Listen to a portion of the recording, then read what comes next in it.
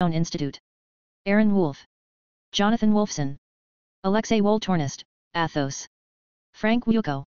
Cesar Ibarra, Freedom Works. John Zadrozny, America First Legal Foundation. Laura Zork, Freedom Works. Warning, empty page. Forward. A Promise. To America. Kevin D. Roberts, Ph.D. 44 years ago, the United States and the conservative movement were in dire straits. Both had been betrayed by the Washington establishment and were uncertain whom to trust. Both were internally splintered and strategically adrift. Worse still, at that moment of acute vulnerability and division, we found ourselves besieged by existential adversaries, foreign and domestic. The late 1970s were by any measure a historic low point for America and the political coalition, dedicated to preserving its unique legacy of human flourishing and freedom. Today, America and the conservative movement are enduring an era of division and danger akin to the late 1970s. Now, as then, our political class has been discredited by wholesale dishonesty and corruption. Look at America under the ruling and cultural elite today. Inflation is ravaging family budgets, drug overdose deaths continue to escalate, and children suffer the toxic normalization of transgenderism, with drag queens and pornography invading their school libraries. Overseas, a totalitarian communist dictatorship in Beijing is engaged in a strategic, cultural, and economic Cold War against America's interests, values, and people, all while globalist elites in Washington awaken only slowly to that growing threat. Moreover, low-income communities are drowning in addiction and government dependence. Contemporary elites have even repurposed the worst ingredients of 1970s radical chic to build the totalitarian cult known today as the Great Awakening. And now, as then, the Republican Party seems to have little understanding about what to do. Most alarming of all, the very moral foundations of our society are in peril. Yet students of history will note that, notwithstanding all those challenges, the late 1970s proved to be the moment when the political right unified itself and the country and led the United States to historic political, economic, and global victories. The Heritage Foundation is proud to have played a small but pivotal role in that story. It was in early 1979 amid stagflation, gas lines, and the Red Army's invasion of Afghanistan, the nadir of Jimmy Carter's days of malaise, that Heritage launched the Mandate for Leadership project. We brought together hundreds of conservative scholars and academics across the conservative movement. Together, this team created a 20-volume, 3,000-page governing handbook containing more than 2,000 conservative policies to reform the federal government and rescue the American people from Washington dysfunction. It was a promise from the conservative movement to the country, confident, specific, and clear. Mandate for Leadership was published in January 1981, the same month Ronald Reagan was sworn into his presidency. By the end of that year, more than 60% of its recommendations had become policy, and Reagan was on his way to ending stagflation, reviving American confidence and prosperity, and winning the Cold War. The bad news today is that our political establishment and cultural elite have once again driven America toward decline. The good news is that we know the way out, even though the challenges today are not what they were in the 1970s. Conservatives should be confident that we can rescue our kids, reclaim our culture, revive our economy, and defeat the anti-American left at home and abroad. We did it before and will do it again. As Ronald Reagan put it, freedom is a fragile thing and it's never more than one generation away from extinction. It is not ours by way of inheritance, it must be fought for and defended constantly by each generation. 1. This is the duty history has put before us and the standard by which our generation of conservatives will be judged. And we should not want it any other way. The legacy of Mandate for Leadership, and indeed of the entire Reagan Revolution, is that if conservatives want to save the country, we need a bold and courageous plan. This book is the first step in that plan. The Conservative Promise. This volume, The Conservative Promise, is the opening salvo of the 2025 Presidential Transition Project, launched by the Heritage Foundation and our many partners in April 2022. Its 30 chapters lay out hundreds of clear and concrete policy recommendations for White House offices, cabinet departments, Congress and agencies, commissions, and boards. Just as important as the scope of the Conservative Promise's recommendations is the breadth of its authorship. This book is the product of more than 400 scholars and policy experts from across the conservative movement and around the country. Contributors include former elected officials, world-renowned economists, and veterans from 4 presidential administrations. This is an agenda prepared by and for conservatives who will be ready on day one of the next administration to save our country from the brink of disaster. The Heritage Foundation is once again facilitating this work. But as our dozens of partners and hundreds of authors will attest, this book is the work of the entire conservative movement. As such, the authors express consensus recommendations already forged, especially along 4 broad fronts that will decide America's future. 1. Restore the family as the centerpiece of American life and protect our children. 2. Dismantle the administrative state and return self-governance to the American people. 3. Defend our nation's sovereignty, borders, and bounty against global threats. 4. Secure our God-given individual rights to live freely, what our Constitution calls the blessings of liberty.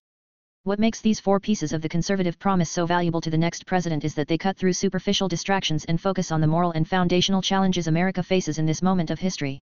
This was one of the secrets of conservative success in the Reagan era, one our generation should emulate.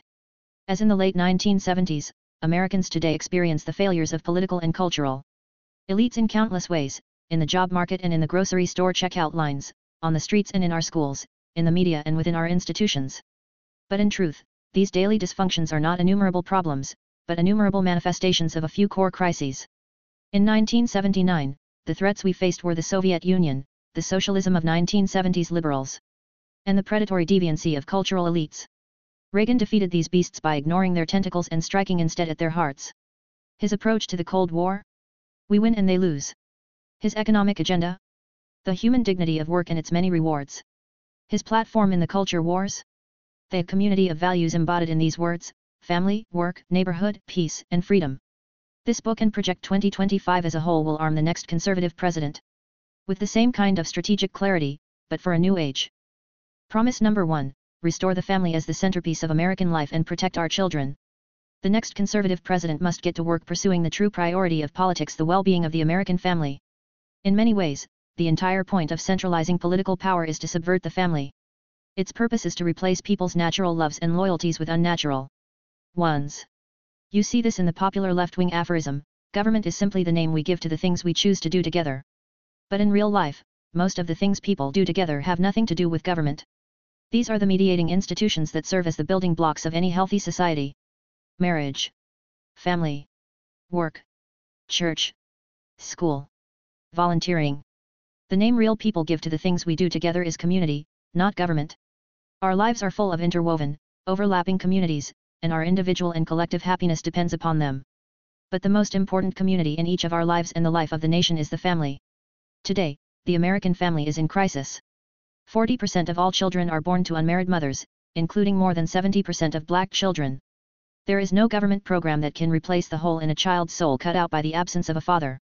Fatherlessness is one of the principal sources of American poverty, crime, mental illness, teen suicide, substance abuse, rejection of the church, and high school dropouts.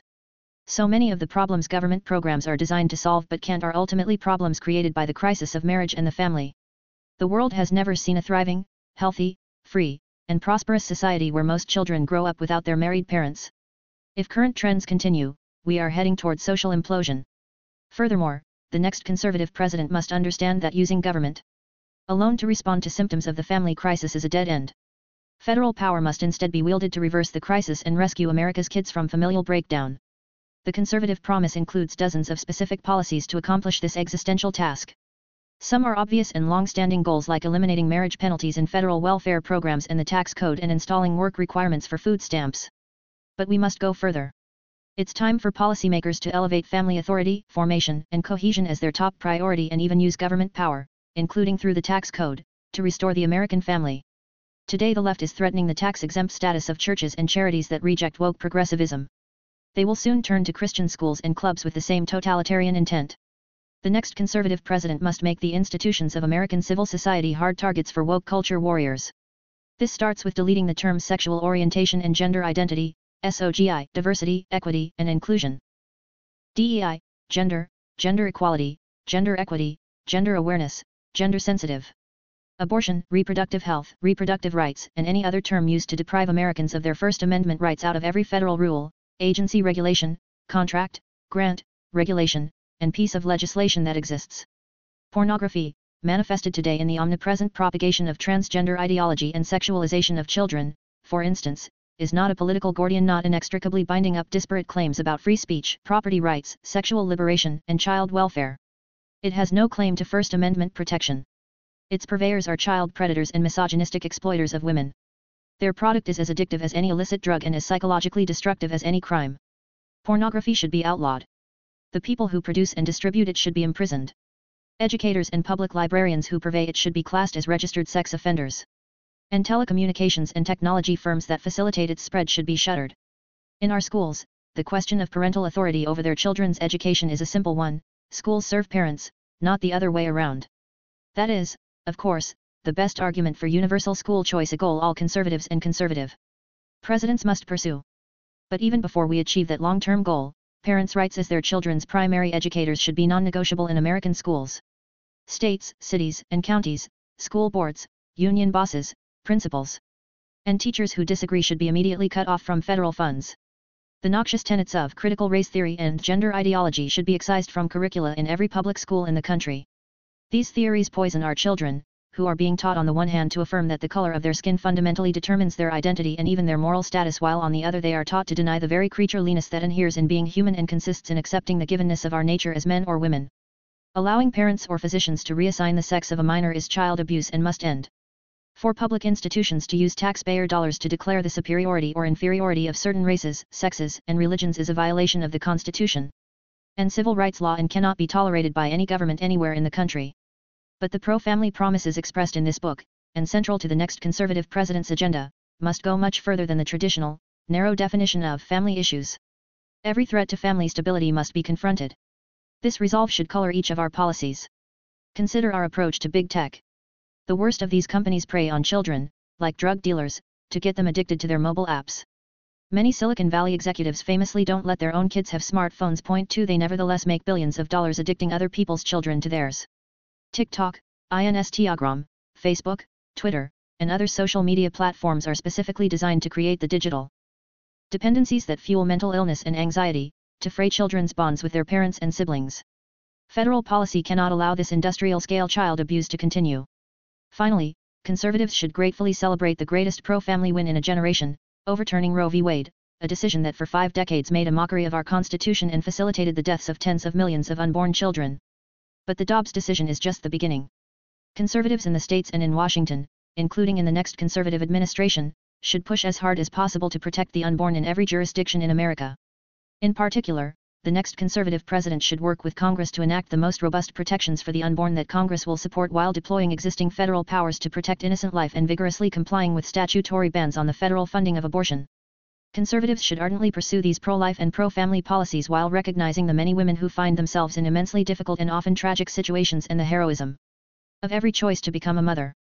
Alternative options to abortion, especially adoption, should receive federal and state support. In summary, the next president has a moral responsibility to lead the nation in restoring a culture of life in America again. Promise number 2, dismantle the administrative state and return self-governance to the American people. Of course, the surest way to put the federal government back to work for the American people is to reduce its size and scope back to something resembling the original constitutional intent. Conservatives desire a smaller government not for its own sake, but for the sake of human flourishing. But the Washington establishment doesn't want a constitutionally limited government because it means they lose power and are held more accountable by the people who put them in power.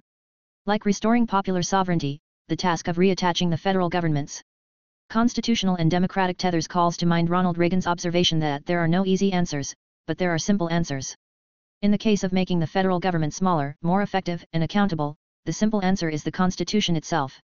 The surest proof of this is how strenuously and creatively generations of progressives and many Republican insiders have worked to cut themselves free from the strictures of the 1789 Constitution and subsequent amendments.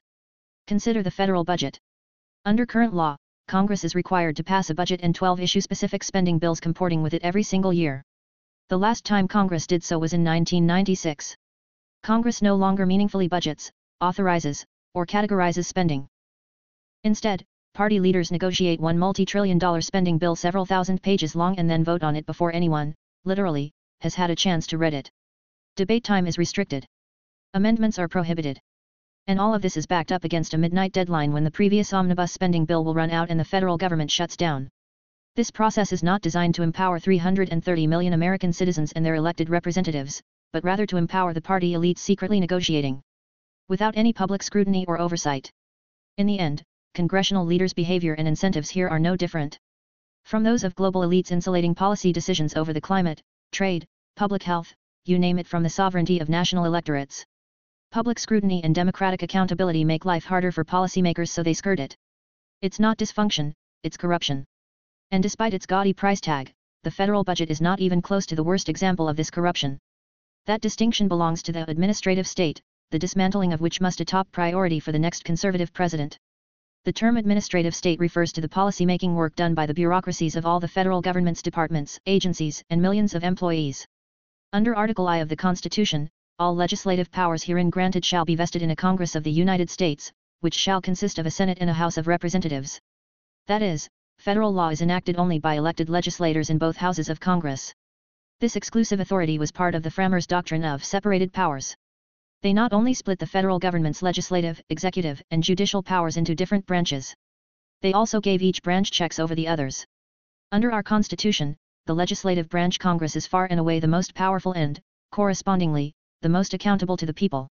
In recent decades, members of the House and Senate discovered that if they give away that power to the Article II branch of government, they can also deny responsibility for its actions. So today in Washington, most policy is no longer set by Congress at all, but by the administrative state.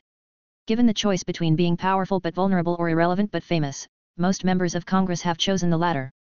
Congress passes intentionally vague laws that delegate decision-making over a given issue to a federal agency. That agency's bureaucrats, not just unelected but seemingly unfireable, then leap at the chance to fill the vacuum created by Congress's preening cowardice. The federal government is growing larger and less constitutionally accountable even to the president every year. A combination of elected and unelected bureaucrats at the Environmental Protection Agency quietly strangles domestic energy production through difficult-to-understand rule-making processes.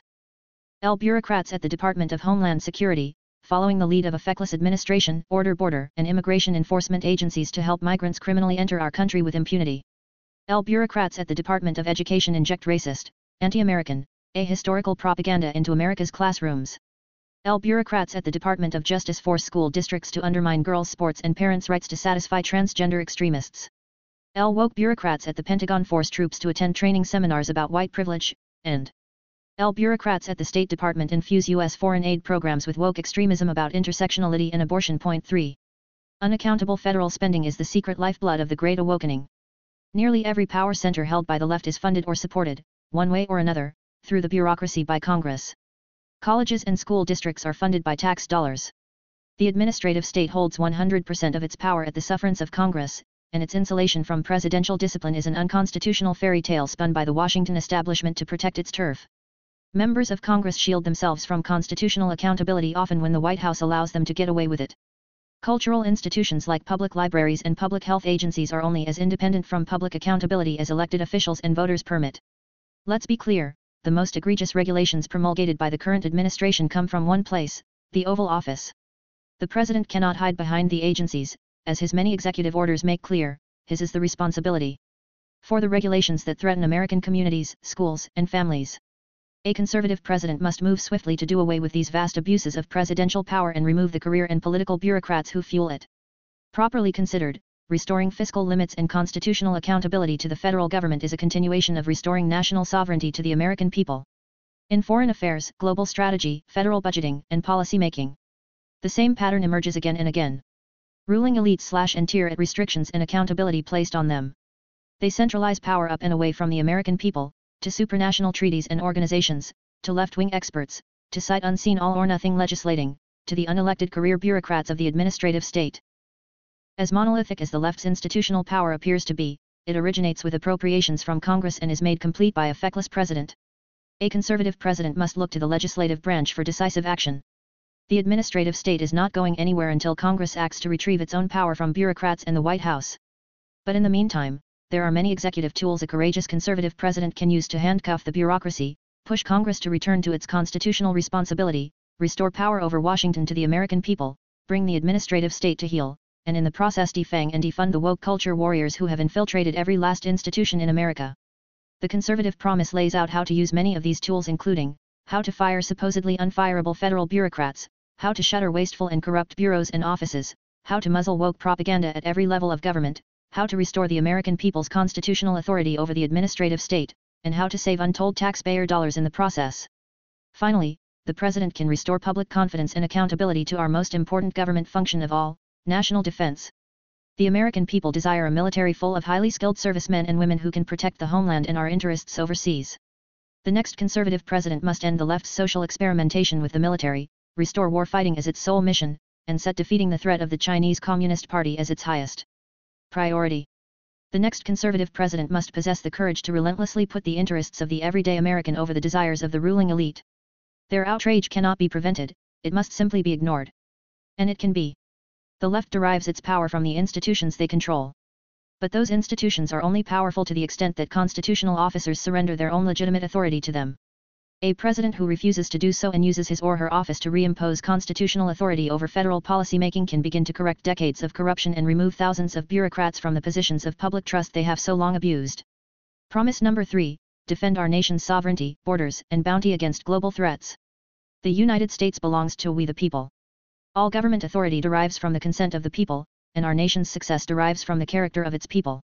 The American people's right to rule ourselves is the obverse of our duty. We cannot outsource to others our obligation to ensure the conditions that allow our families, local communities, churches, and synagogues, and neighborhoods to thrive. The buck stops with each of us, so each of us must have the freedom to pursue the good for ourselves and those entrusted to our care. To most Americans, this is common sense. But in Washington, D.C., and other centers of leftist power like the media and the academy, this statement of basic civics is branded hate speech. Progressive elites speak in lofty terms of openness, progress, expertise, cooperation, and globalization. But too often, these terms are just rhetorical Trojan horses concealing their true intention, stripping we the people of our constitutional authority over our country's future. America's corporate and political elites do not believe in the ideals to which our nation is dedicated: self-governance, the rule of law, and ordered liberty. They certainly do not trust the American people, and they disdain the Constitution's restrictions on their ambitions. Instead, they believe in a kind of 21st century Wilsonian order in which the enlightened, highly educated managerial elite runs things rather than the humble, patriotic working families who make up the majority of what the elites contemptuously call flyover country. This Wilsonian hubris has spread like a cancer through many of America's largest corporations, its public institutions, and its popular culture. Those who run our so-called American corporations have bent to the will of the woke agenda and care more for their foreign investors and organizations than their American workers and customers. Today, nearly every top-tier U.S. university president or Wall Street hedge fund manager has more in common with a socialist, European head of state than with the parents at a high school football game in Waco, Texas. Many elites' entire identity, it seems, is wrapped up in their sense of superiority over those people. But under our Constitution, they are the mere equals of the workers who shower after work instead of before. This is as it should and must be. Intellectual sophistication, advanced degrees, financial success, and all other markers of elite status have no bearing on a person's knowledge of the one thing most necessary for governance, what it means to live well. That knowledge is available to each of us, no matter how humble our backgrounds or how unpretentious our attainments. It is open to us to read in the book of human nature, to which we are all offered the key just by merit of our shared humanity. One of the great premises of American political life is that everyone who can read in that book must have a voice in deciding the course and fate of our republic. Progressive policymakers and pundits in America either fail to understand this premise or intentionally reject it. They enthusiastically support supranational organizations like the United Nations and European Union, which are run and staffed almost entirely by people who share their values and are mostly insulated from the influence of national elections. That's why they are eager for America to sign international treaties on everything from pharmaceutical patents to climate change to the rights of the child, and why those treaties invariably endorse policies that could never pass through the U.S. Congress. Like the progressive Woodrow Wilson a century ago, the woke left today seeks a world, bound by global treaties they write, in which they exercise dictatorial powers over all nations without being subject to democratic accountability. That's why today's progressive left so cavalierly supports open borders despite the lawless humanitarian crisis their policy created along America's southern border. They seek to purge the very concept of the nation-state from the American ethos, no matter how much crime increases or resources drop for schools and hospitals or wages decrease for the working class. Open borders activism is a classic example of what the German theologian Dietrich Bonhoeffer called cheap grace, publicly promoting one's own virtue without risking any personal inconvenience. Indeed, the only direct impact of open borders on pro-open borders elites is that the constant flow of illegal immigration suppresses the wages of their housekeepers, landscapers, and busboys. Cheap grace aptly describes the left's love affair with environmental extremism. Those who suffer most from the policies environmentalism would have us enact are the aged, poor, and vulnerable. It is not a political cause, but a pseudo religion meant to baptize liberals' ruthless pursuit of absolute power in the holy water of environmental virtue. At its very heart, environmental extremism is decidedly anti-human. Stewardship and conservation are supplanted by population control and economic regression. Environmental ideologues would ban the fuels that run almost all of the world's cars, planes, factories, farms, and electricity grids. Abandoning confidence in human resilience and creativity in responding to the challenges of the future would raise impediments to the most meaningful human activities. They would stand human affairs on their head, regarding human activity itself as fundamentally a threat to be sacrificed to the god of nature. The same goals are the heart of elite support for economic globalization.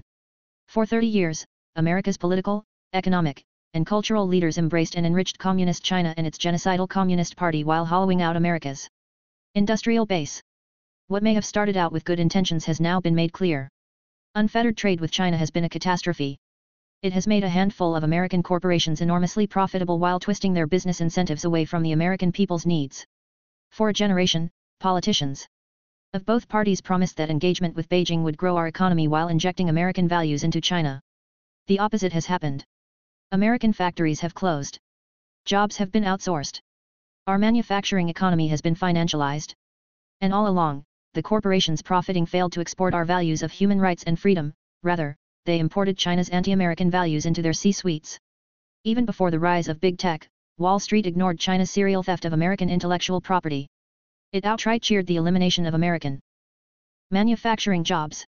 Learn to code, they would gloat. These were just the price of progress. Engagement was at every step Beijing's project, not America's. The Chinese Communist Party, CCP, dictated terms, only to break them whenever it suited them.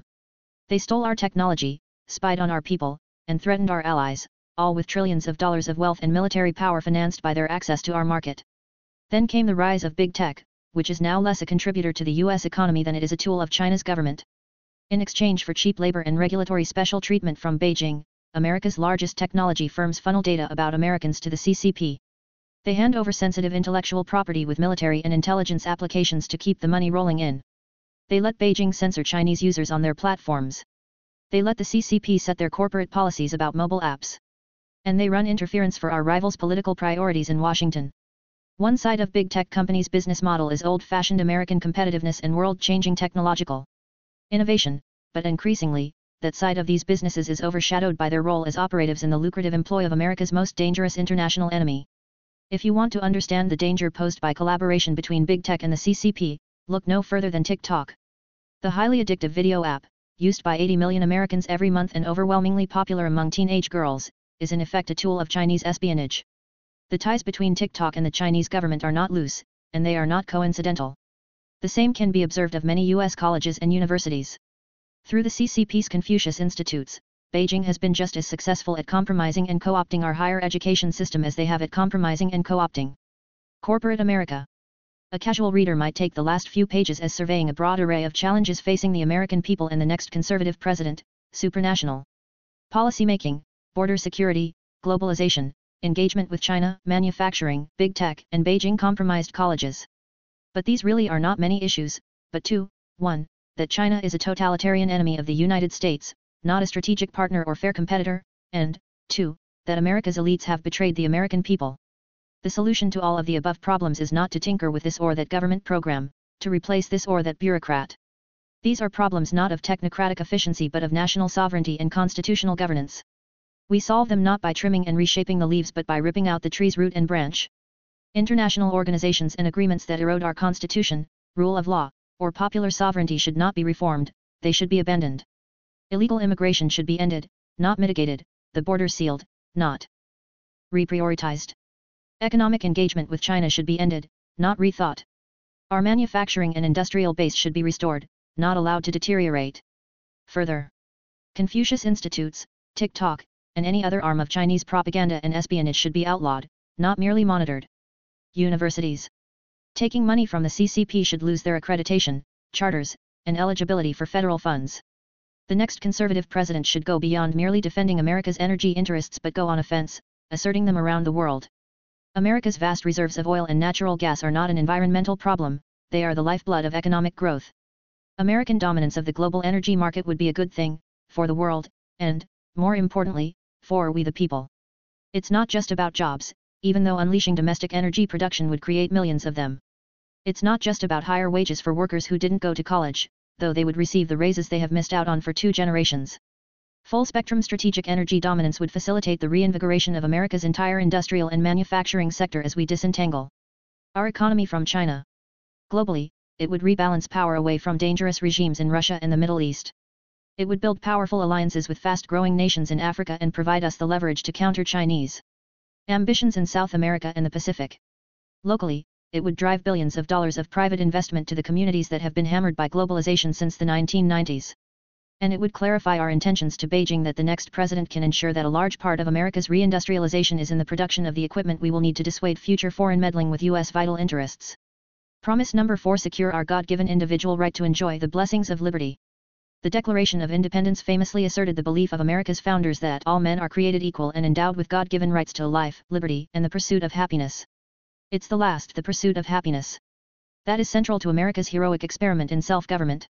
When the founders spoke of pursuit of happiness, what they meant might be understood today as in essence pursuit of blessedness. That is, an individual must be free to live as his Creator ordained to flourish. Our Constitution grants each of us the liberty to do not what we want, but what we ought. This pursuit of the good life is found primarily in family, marriage, children, Thanksgiving dinners, and the like. Many find happiness through their work. Think of dedicated teachers. Or healthcare professionals, entrepreneurs or plumbers throwing themselves into their businesses, anyone who sees a job well done as a personal reward. Religious devotion and spirituality are the greatest sources of happiness. Around the world, still others find themselves happiest in their local voluntary communities of friends, their neighbors, their civic or charitable work. The American Republic was founded on principles prioritizing and maximizing individuals' rights to live their best life or to enjoy what the framers called the blessings of liberty. It's this radical equality, liberty for all, not just of rights but of authority, that the rich and powerful have hated about democracy in America since 1776. They resent Americans' audacity in insisting that we don't need them to tell us how to live. It's this inalienable right of self-direction of each person's opportunity to direct himself or herself, and his or her community, to the good that the ruling class disdains. With the Declaration and Constitution, our nation's founders handed to us the means with which to preserve this right. Abraham Lincoln wrote of the Declaration, as an apple of gold in a silver frame, the Constitution. So must the next conservative president look to these documents when the elites mount their next assault on liberty. Left to our own devices, the American people rejected European monarchy and colonialism just as we rejected slavery, second-class citizenship for women, mercantilism, socialism, Wilsonian globalism, fascism, communism, and, today, wokeism. To the left, these assertions of patriotic self-assurance are just so many signs of our moral depravity and intellectual inferiority, proof that, in fact, we need a ruling elite making decisions for us. But the next conservative president should be proud, not ashamed of Americans' unique culture of social equality and ordered liberty. After all, the countries where Marxist elites have won political and economic power are all weaker, poorer, and less free for it. The United States remains the most innovative and upwardly mobile society in the world. Government should stop trying to substitute its own preferences for those of the people. And the next conservative president should champion the dynamic genius of free enterprise against the grim miseries of elite-directed socialism. The promise of socialism, communism, Marxism, progressivism, fascism, whatever name it chooses is simple: government control of the economy can ensure equal outcomes for all people. The problem is that it has never done so. There is no such thing as the government. There are just people who work for the government and wield its power, and who at almost every opportunity wield it to serve themselves first and everyone else a distant second. This is not a failing of one nation or socialist party, but inherent in human nature. Nighttime satellite images of the Korean peninsula famously show the free market south lit up, with homes, businesses, and cities electrified from coast to coast. By contrast, communist North Korea is almost completely dark, except for the small dot of the capital city, Pyongyang, where a psychotic dictator and his cronies live. The same phenomenon is on display in the infuriating fact that 4 of the 6 richest counties in the United States are suburbs of Washington, D.C., a city infamous for its lack of native productive industries. We see the same corruption expressed on an individual level whenever billionaire climate activists, who want to outlaw carbon-fueled transportation, fly to A-list conferences on their private jets. Or when COVID-19 shut down politicians like former House Speaker Nancy Pelosi and California Governor Gavin Newsom were caught at the hair salon or dining at fancy restaurants after moralizing about how everyone else must stay home and forego such luxuries during the pandemic. For socialists, who are almost always well-to-do, socialism is not a means of equalizing outcomes, but a means of accumulating power. They never get around to helping anyone else. The Soviet Empire was a social and economic failure. North Korea, despite the opulence of its tyrants, is one of the poorest nations in the world. Cuba is so corrupt that its people regularly risk their lives to escape to Florida on rafts. Venezuela was once the richest nation in South America. Today, a decade after a Marxist dictator took over, 94% of Venezuelans live in poverty. 4 Even socialist Senator Bernie Sanders' home state of Vermont was forced to repeal the state's single-payer healthcare system just 3 years after creating it. In every case, socialist elites promised that if only they could direct the economy, everything would be better. Very quickly, everything got worse. In socialist nation after socialist nation, the only way the government could keep its disgruntled People in line was to surveil and terrorize them. By contrast, in countries with a high degree of economic freedom, elites are not in charge because everyone is in charge. People work, build, invest, save, and create according to their own interests and in service to the common good of their fellow citizens. There is a reason why the private economy hews to the maxim the customer is always right while government bureaucracies are notoriously user-unfriendly, just as there is a reason why private charities are cheerful and government welfare systems are not. It's not because grocery store clerks and PTA moms are good and federal bureaucrats are bad. It's because private enterprises for profit or non-profit must cooperate, to give, to succeed.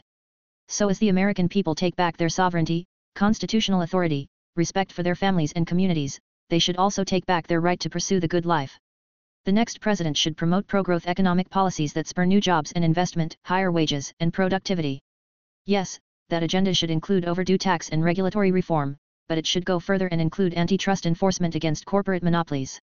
It should promote educational opportunities outside the woke-dominated system of public schools and universities, including trade schools, apprenticeship programs, and student loan alternatives that fund students' dreams instead of Marxist academics.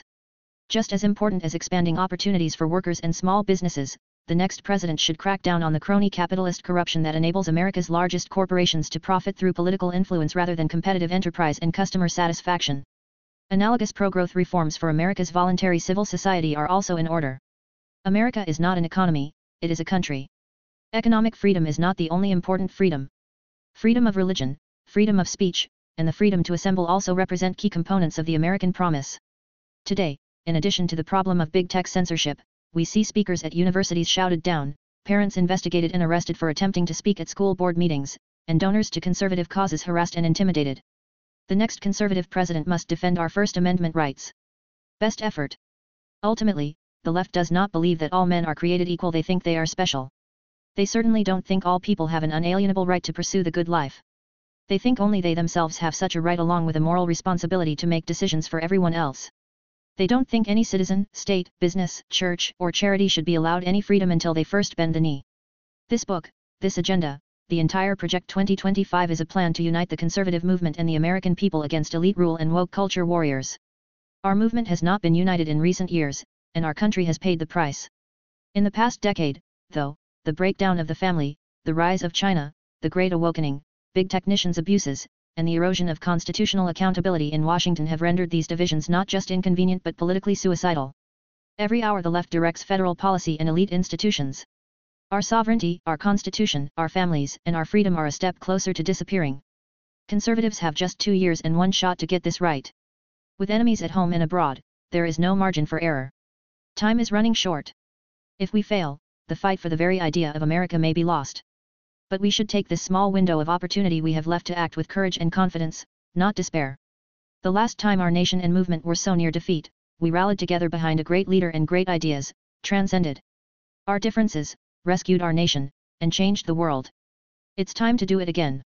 Now, as then, we know who we are fighting and what we are fighting for our republic, our freedom, and for each other. The next conservative president will enter office on January 20, 2025, with a simple choice: greatness or failure. It will be a daunting test, but no more so than every generation of Americans has faced and passed.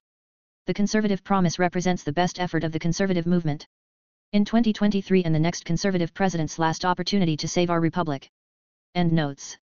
1. Ronald Reagan, Inaugural Address, January 5, 1967, https://www.reaganlibrary.gov/archives/speech/January 5-1967 Inaugural Address Public Ceremony, accessed March 14, 2023. 2. Quispe Lopez, 6 tech executives who raise their kids tech-free or seriously limit their screen time, Business Insider, March 5, 2020, https://www.businessinsider.com/tech-exec Screen time Children Bill Gates Steve Jobs 2019-9 Number Google CEO Sundar Pichai's middle school-aged son doesn't own a cell phone and the TV can only be accessed with activation energy 1, accessed March 14, 2023.